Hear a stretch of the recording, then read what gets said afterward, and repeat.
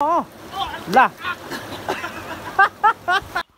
यो चाहिँ हाम्रो पहाडको एकदम सुन्दर फुल। ए टेकस के अघि Closed doors, I'm a fool for your love.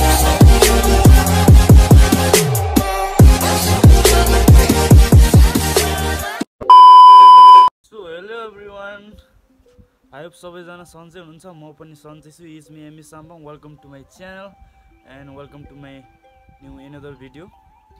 And च्यानलमा नयाँ हुनुहुन्छ भने प्लिज च्यानललाई सब्सक्राइब गरिदिनु होला अनि भिडियोलाई सुरुदेखि अन्तिमसम्म प्लिज स्किप नगरी हेरिदिनु होला। सो अहिले चाहिँ म जस्ट घरदेखि हिँड्नु आँटेको, खोला जानु आँटेको एन्ड आफ्टर धेरै दिनपछि चाहिँ म भ्लग बनाउँदैछु। सो नुहाको पनि थुप्रो भयो जस्तो छ अनि सो खोला जाँदैछु म चाहिँ। एन्ड म चाहिँ अहिले यहाँदेखि एक्लै जाँदैछु, दाइ चाहिँ तलै छ। सो के हो म अरू काम कुरोले बिजी भएको कारणले चाहिँ खासै भ्लग बनाउनु पाएको छैन। अरू कुरामै बिजी छु क्या म, आजभोलि व्यस्त छु। सो त्यो कारणले चाहिँ तपाईँहरूमाझ मैले भिडियोहरू अब डेली नभए पनि त्यत्रो दिनको ग्यापमा चाहिँ भिडियोहरू अपलोड गर्नु पाएको छैन, बनाउनै पाएको छैन, भ्लग सुट गर्नै पाएको छैन। अब यो के भन्नु र, काम सकेपछि चाहिँ मेरो अर्को काम सकेपछि चाहिँ तपाईँहरूमाझ म डेली भ्लग ल्याउने प्रयास गर्नेछु। एन्ड अहिले चाहिँ म टक्क जाँदैछु अनि त्यसले अघि नै जाउँ भन्दै थियो, अघि 9 बजीतिरै भन्दै थियो क्या। म चाहिँ टक्क अलिकति खाना भर्खर खाँदै थिएँ त्यतिखेर चाहिँ, अनि खाइसकेर चाहिँ बसेँ एकछिन यसो होइन। अनि चाहिँ अब चाहिँ लाग्दैको एन्ड काम टु काम भन्दा पनि अलिकति केही व्यस्तताको कारणले नुहाउनु पनि पाएको छैन। त्यही माथि धुलोमा मात्रै काम गर्नुपर्छ, सबै धुलै धुलो हो अहिले त, सबै धुलै चहिरो हो नि त। अनि हिजो आज के भएको हावा बेसरी चलिरहेछ। अनि यो चाहिँ नस्पतिको बोट फुल्दैछ टक्क परेर, सबै ढालिसक्नु भएछ क्या। यो चाहिँ सबै काटिहाल्नु भएछ हाम्रो बडाघरले। अनि त्यही हो, यो अब फुल्नु थाल्यो होइन। भरिभरि पानी परेन, हामीले मकै पनि छर्नु पाइन्न। अब म चाहिँ यहाँ तलदेखि जान्छु सर्टकट, किनभने अलिकति छिटो जानुपर्ने हुन्छ, घाम ढल्किने बेला भइसक्यो। अनि यो पानी नपरेर बिजोग छ, मकै छर्नु पनि पाएनौँ, मकै छर्नै पाएनौँ हामीले। यहाँ सबै बाँझो मार्नु भएन थियो बाजुले त, हामीले त मारेको छौँ, बाजु मारेको छौँ।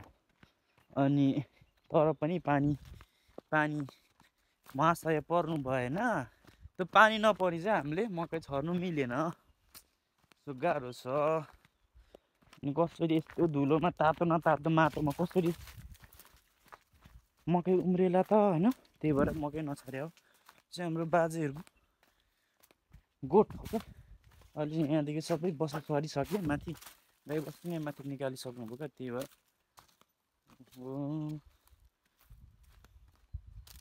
यहाँ तलको बाजेले मकैको लागि सबै सेटल गर्नुभएको रहेछ, सबै म्यानेजमेन्ट भइसक्यो मकैको लागि।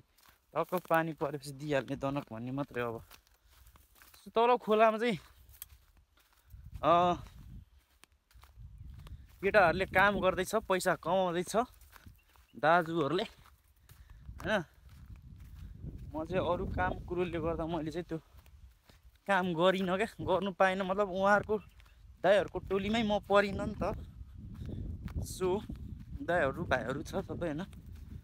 त्यही भएर लेबर काम चाहिँ हुँदैछ यहाँ तल खोलामा भट्टाभट होइन। अब त्यसकै आसपास हामी म नुहाउने हो क्या। दाइ पनि अघि गएको छ गाडीमा, ट्र्याक्टरमा जाउँ न ए ट्र्याक्टरमा भन्दै हुँदैन। म खाना खाँदैछु, घाम पनि अहिले आएको छैन, एकछिन पछि आउँछु म, त जाँदै गर भनेको थिएँ, अघि गएको छ। सो काम भनेको त्यही हो, अहिले यहाँनिर पाहाडमा त्यही हो, मुला ठेल्ने हो अहिले केटाहरूको अहिलेको युवाहरूले काम पाउने नि त्यही हो, मुढा ठेल्ने, ढुङ्गा बोक्ने, फुटाउने, काट्ने, लोड गर्ने, त्यही हो। सो म चाहिँ जाँदैछु, अब पुग्नु आँटेँ। यो चाहिँ हाम्रो पहाडको एकदमै सुन्दर फुल हेलाङ्बा भन्छ हाम्रो पहाडी भाषामा चाहिँ, हिलाङ्बा कि के अरे। तर एकदम दामी फुल्ने, चराचुरुङ्गी पनि एकदम आउने कि रातो फुल छ, यसरी झरिरहेको छ यहाँ चाहिँ।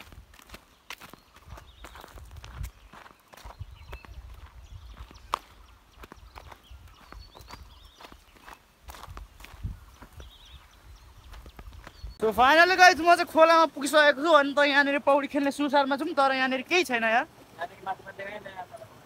खतरै बोली पठाएँ कि अब पौडी खेल्ने ठाउँ छैन, यस्तामा के खेल्नु यार। हेलो गाइस, यहाँ चाहिँ एकदम राम्रो बन्दैछ, तर यो मेरो भाइले बुझ्दैन, सफा गर्नु भन्दा बुझ्दैन। सो अब यो चाहिँ क्लिन गर्दैछ है केटाले। यहाँ चाहिँ पौडी खेल्नु अरे हो। अब पौडी खेल्नु आएको मान्छे यार त डुबुल्की हान्दै निस्किनु त कहाँ मजा हुन्छ त यार। अलिकति यस्तो फ्रेस जिउलाई फ्रेस होस् भनेर पौडी खेल्ने हो त, थाहै छैन यार यसलाई। अब यो खोला पनि सुक्न आँटिसक्यो के।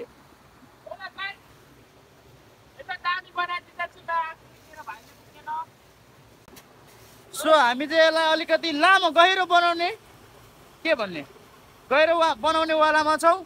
सो यसले बेल्चा पनि ल्याइसकेको छ दाजुले। अनि अब यहाँ ढुङ्गाहरू पनि यस्तो कहाँदेखि फालिदिनु हो ढुङ्गामा, कहाँ छ त हौ ढुङ्गै छैन त।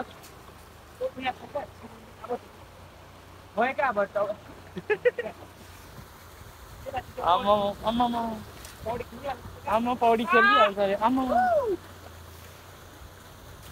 Let's go let's go let's go let's go. अब हामी यो बनाइसकेर भेटौँ है त गाइस। सो हामी चाहिँ अब सबै काम दाम सक्यो, हाम्रो बेल्चा सेल्चा पनि हान्यो, टक्क दामी भइरहेछ। अब यतापट्टि पुरा सिनेमेटिक देखाउँ कि क्या होइन। सोरी के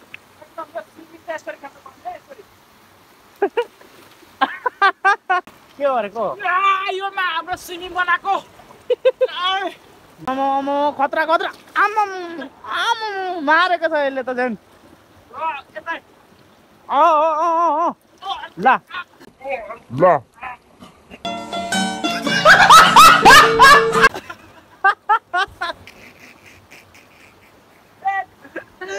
बिल्ला हो गया अरे, ऐसा नहीं हो सकता। तो लब्बल करूँ ना तो लो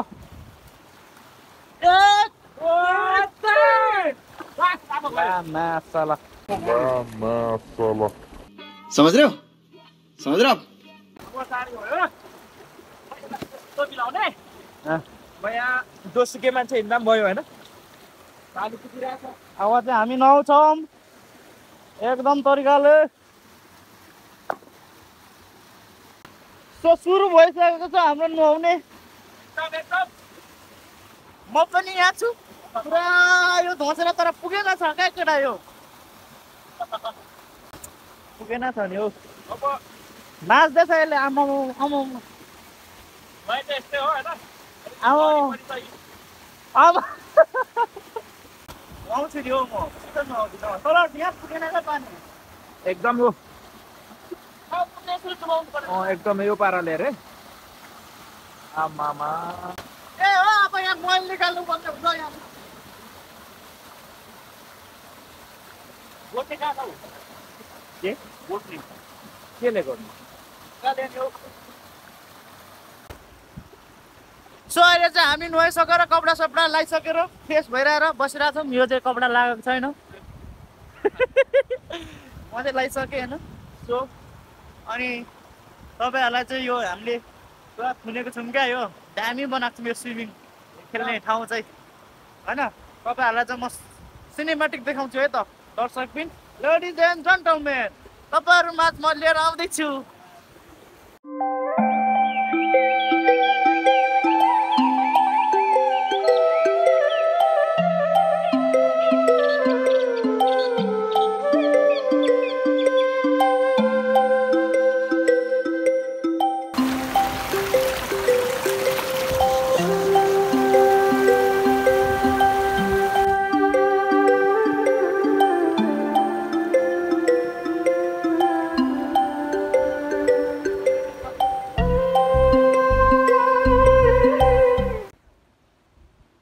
हामी चाहिँ अब यहाँदेखि लाग्नुपर्ने हुन्छ दर्शकबिन एन्ड यहाँ मेरो पछाडि चाहिँ एकदम पैसा लडिरहेको छ यहाँ एन्ड हामी चाहिँ अब घर लाग्दैको होइन त्यता फर्काउनै मिल्दैन क्या केटा यहाँदेखि त खतरा आउँछ क्या हामी त हिँडेको अब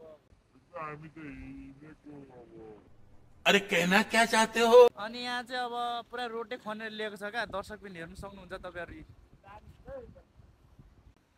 पैसा लडिरहेको छ केटाले पैसा टिप्दैछ के गर्नु र हामी त बेरोजगारी रोजगार दिँदैन केटाहरूले गाह्रो छ सो हामी चाहिँ अब घर लाग्दैको केही अलिक माथि मात्र छ क्या घर चाहिँ सो हामी चाहिँ अब घर पुग्यौँ अब यो चाहिँ पानी दिने रे गाईलाई बाख्रालाई कि गाईलाई गाई भैँसीलाई पानी दिने रे अनि अब हामी पनि म पनि घर पुगेर त्यस्तै हो गाई बाख्रा हेर्नुपर्ने हुन्छ यसले अब गाई बाख्रा हेर्छ गोठालो पनि जान्छ यो अब अनि घर चाहिँ पुगेको छुइनँ म जस्ट यहाँ तल छु सेकेन्ड अन्तिम घरमा दाइको घरमा एन्ड ला ऐ टेक्स के अघि यसले बिहा गरेछ क्या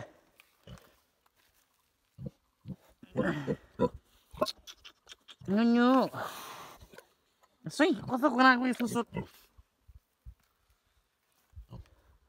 एउटा त्यहाँ छ 4 5 6 7 8 9 10वटा मात्रै रहेछ 11वटा थियो एउटा मारेछ खुल्चाएर मारेको कसरी मार्यो धेरै बिहाको रहेछ कि यसले आमा अहिले एकछिन अबि अस्ति त आएको थियो त हातमा